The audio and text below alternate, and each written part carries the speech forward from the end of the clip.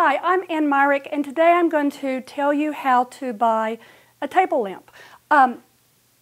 You really need to think about where you want it. Is it going to be in a specific area, or do you want to buy just a great lamp and then move it around? I'm a decorator, so I tend to move everything around. So I tend to like to buy things not just for one area, but that I can put on one table and then move it to another table if I need to.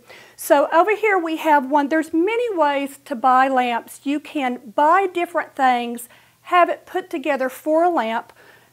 As in this example, I found this bunny and I took it to a lamp store and then had the lamp made. So I specifically had the lamp made for the table. These are very old lamps that I found. I found the lamps, I loved them, but then I went and found great shades because the lamps that were, the shades that were on them looked like grandma shades. And I loved the lamps, so I wanted to really spruce it up, so I found these great shades. What you want to think about in a lamp is where it's going to go. If you're going to use it for a reading lamp, you want it tall and you want a nice substantial lamp.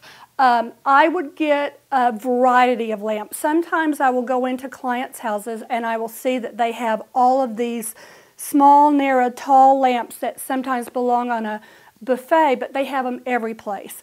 And I would say get a variety. Get some big lamps, get some smaller lamps, use some black shades, use different types of shades, but you really want to think about where it's going and what type of lamp you need for that area. This is Myrick, and that is how you pick out a lamp.